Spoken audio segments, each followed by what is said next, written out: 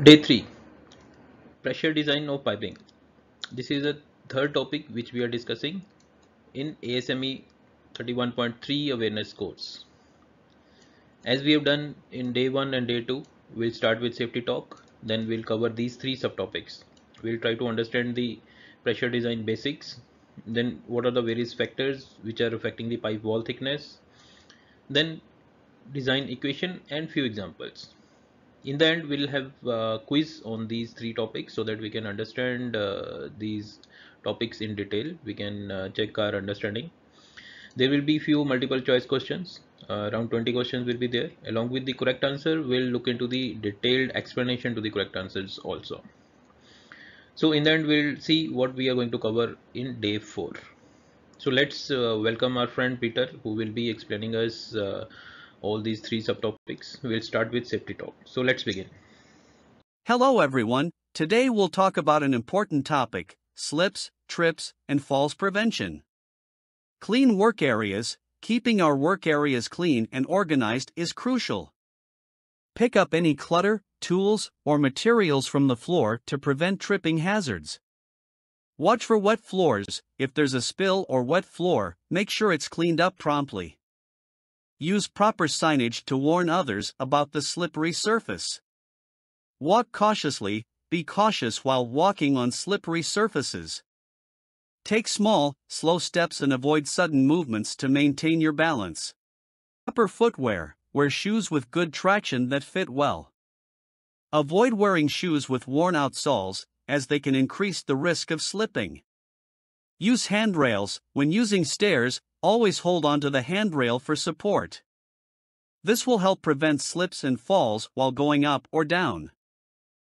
Report hazards. If you notice any hazards like loose tiles, damaged flooring, or spills, report them to your supervisor immediately, so they can be addressed. Let's all work together to prevent slips, trips, and falls and create a safe environment for everyone. Hello and welcome back to our 30-day beginner course on ASME B31.3. Today, we're going to explore an essential aspect of piping design, understanding pressure design basics. Pressure design forms the foundation of a safe and reliable piping system. Let's dive into the key concepts. Design pressure is the maximum pressure that a piping system is designed to handle safely under normal operating conditions. This pressure ensures that the system can function without risking failure. Pressure ratings are crucial for piping component fittings. These ratings indicate the maximum allowable pressure that a component can withstand. Ensuring that components are selected with sufficient pressure ratings is vital for the system's integrity. Stress is the force experienced by the pipe wall per unit area. Allowable stress is the maximum stress a material can withstand without failing under design conditions. It's important to consider both stress and allowable stress to ensure the pipe's structural integrity. To account for uncertainties and variations in operating conditions, safety factors are applied to design calculations. These factors provide an extra margin of safety in the design. Wall thickness is a critical design parameter.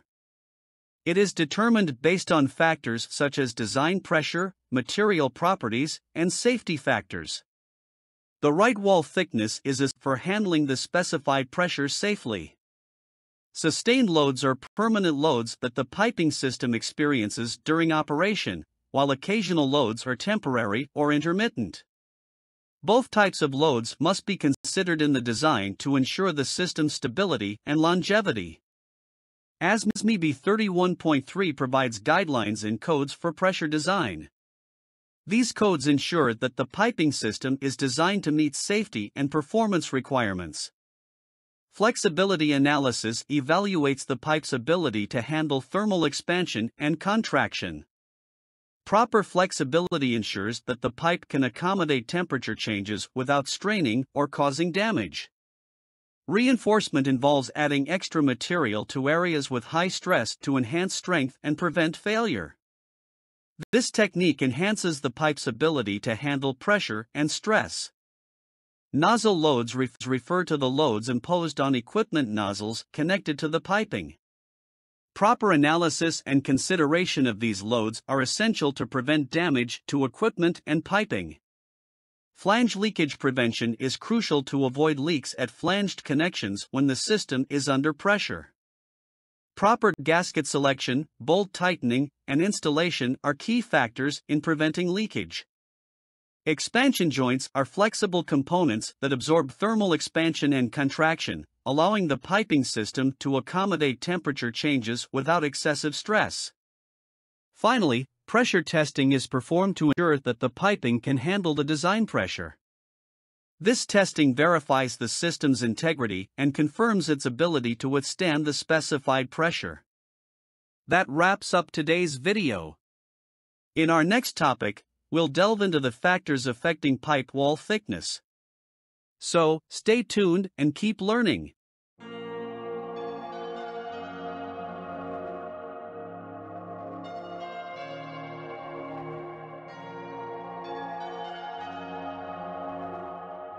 Hello and welcome back to our 30-day beginner course on ASME B31.3. In today's session, we're going to dive into an important aspect of piping design: factors affecting pipe wall thickness. The thickness of a pipe's wall plays a crucial role in ensuring the safety and reliability of the piping system. Let's explore the key factors that influence pipe wall thickness. Design pressure. One of the primary factors is the design pressure of the piping system. Higher design pressure often requires thicker walls to withstand the increased force and stress. Material properties. The properties of the chosen material impact wall thickness. Stronger materials may allow for thinner walls, while weaker materials may necessitate thicker walls to handle the same pressure. Corrosion allowance. To account for potential corrosion over the system's lifespan, an additional thickness corrosion allowance is added to the pipe's wall. Temperature. Elevated temperatures can affect material strength and expansion, potentially requiring thicker walls to accommodate thermal stresses. External loads. External loads, such as weight from surrounding structures or equipment, impact the stress and strain on the pipe's wall, influencing the required wall thickness. Code requirements. Regulatory codes and standards often dictate minimum wall thickness based on design pressure, material, and other factors to ensure safety and reliability. Stress analysis. Complex piping systems undergo stress analysis to determine potential stress concentrations. Thicker walls might be needed to manage stress effectively. Welding. Welded joints are points of potential stress concentration. Thicker walls may be necessary in these areas to maintain structural integrity. Fabrication methods. Different fabrication methods, such as seamless or welded construction, can influence the required wall thickness. Fluid properties. The properties of the fluid being transported, such as density, viscosity, and corrosiveness, can impact the wall thickness required to handle the fluid's characteristics. Understanding these factors and their interactions is crucial for designing a piping system with the appropriate wall thickness to ensure its safe and reliable operation. That wraps up today's video. In our next topic, we'll delve into pressure design equations and examples. So, stay tuned and keep learning.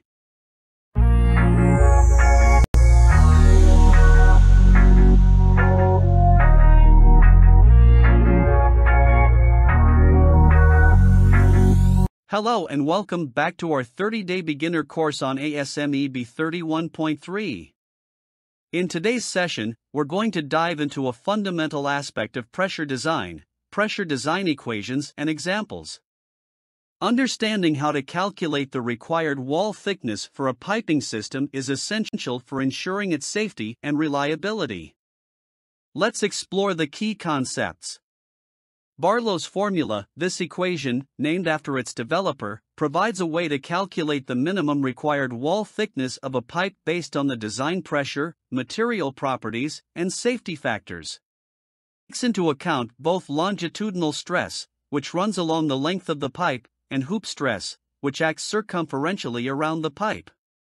Longitudinal stress. This stress component occurs along the length of the pipe and is caused by the internal pressure of the fluid being transported. It's a critical factor in determining the required wall thickness. Hoop stress. Hoop stress is the stress that acts around the circumference of the pipe due to internal pressure. It's another crucial factor in pressure design.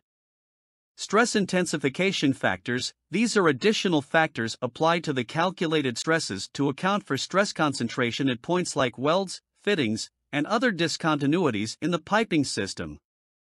To illustrate these concepts, let's walk through a pressure design example. We'll use Barlows' formula to calculate the required wall thickness for a specific piping system. Following the steps, you'll gain a better understanding of how pressure design equations are applied in practice. So, without further ado, let's jump into the pressure design example. Walk through the pressure design example step by step, showing calculations using Barlows' formula. And there you have it.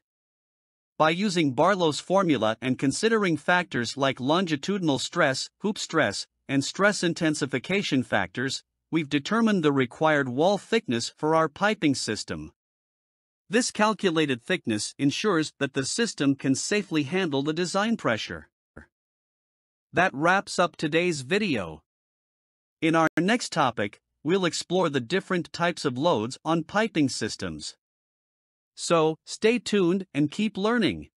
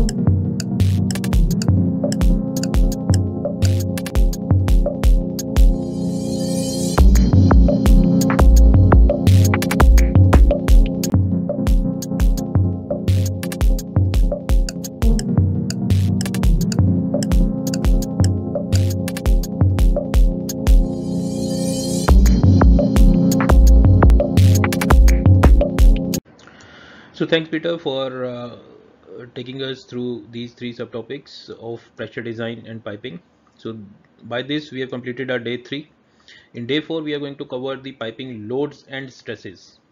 Again we'll be having three subtopics. We'll see types of loads on piping system, stress categories and allowable stresses, stress intensification factors. Again we'll start with safety talk and we'll have quiz in the end, which will be having 20 multiple questions. Then we'll have correct answers and explanation to that. So I'm sure this format is okay with all of you. So we'll go through this format only throughout these 30 days. So this was all about for today's video. See you in the next part.